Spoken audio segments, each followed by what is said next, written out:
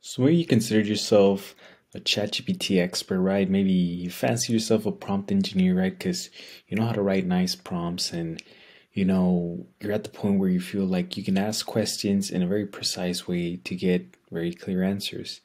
And from time to time, maybe you play with Claude 3, maybe you look at Gemini's response, or if you really deep in the weeds, you look at something like Perplexity.ai. But I'm here to tell you that you're wrong about that. AI is moving so fast nowadays, so many different technologies, so many new ways to do things more effectively. Just like you think you have this great life hack for, whatever, writing essays, whatever it is you're doing with AI. Um, Somebody else comes along and makes you feel like you've been doing it the tedious long way all along. So, what we're here to talk about today, really quickly, is this repo called Crew.ai, right? So Crew.ai is a repository, a system that was built to basically make ChatGPT or whatever large language model that you're using talk to, itself.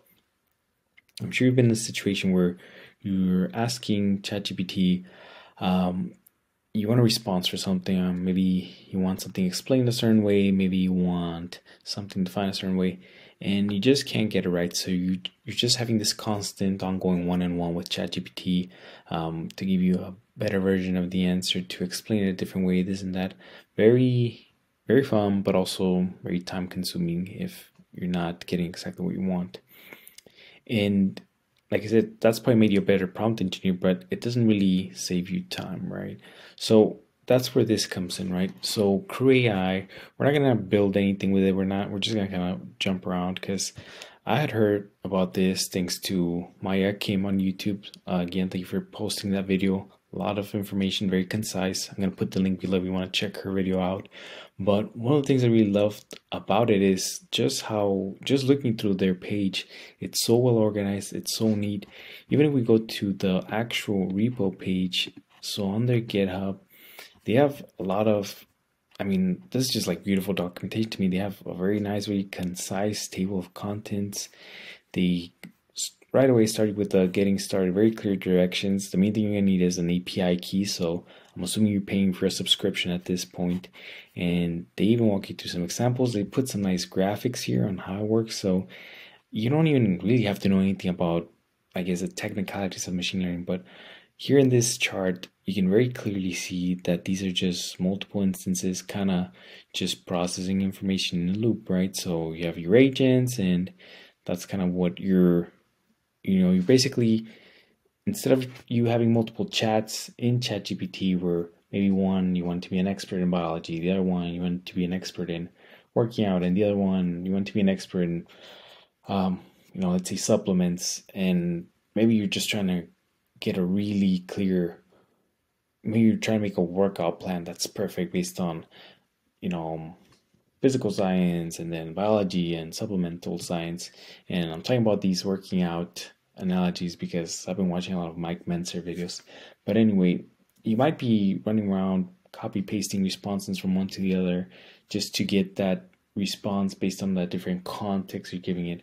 Well, with this, you don't have to do any of that. You're just gonna set this up once, and basically from whenever you run your queries, it's gonna let you do that. Now you are gonna do it on your terminal. I'm assuming it's not like you'll be able to do this on ChatGPT.com or OpenAI.com, but and right away you get taken to this nice tutorial. And look at that, you even have some code examples here. So overall, I haven't even installed this. I haven't started playing with it, but I'm pretty excited. This looks clear to me. This looks concise. This looks straight to the point. So I'm super excited to read through this. And again, this website, it's simple, it's beautiful. You go here to your documentation. They have it set up so nicely. You have your core concepts, your how-to guides, your examples. Again, everything about this, I would say, is welcoming. And at first, when I started looking through this, I did feel kind of bad for not knowing about this before. But if you look at their, commit history, they really started working in this since this previous November. So it's been out about 5 months. 5 months at this point. That's kind of like forever in AI technology time. But still, when I saw that video from Maya Kim, I think that was posted about 2 months ago. So I felt like I'd been out of the loop. Maybe it came out almost a year ago, I guess, basically. But still, I think it's definitely a tool that can still be implemented if you haven't started messing with it. And I think it's worth looking into if you're already spending the money to pay for, ChatGPT Premium or whatever the subscription is. If you're already spending a significant amount of time typing into it, and I'm sure sometimes you lose the prompts or you didn't bookmark them, this and that, this is gonna be something you want to look into just to get some more efficiency out of that LLM model you're already paying for, and also, you're just gonna save some time in the long run. So that's gonna be it for today. I just kind of want to go on I guess you could call it a positive rant on how beautiful this website is, how beautiful the Crew.ai repo documentation is, and I'm pretty excited to work on this in the future. Let me know if this is something you already knew about, how you've implemented it, and if you have any ideas of what we could do with this just for for fun, leave it in the comments. Thank you, and I'll see you in the next one.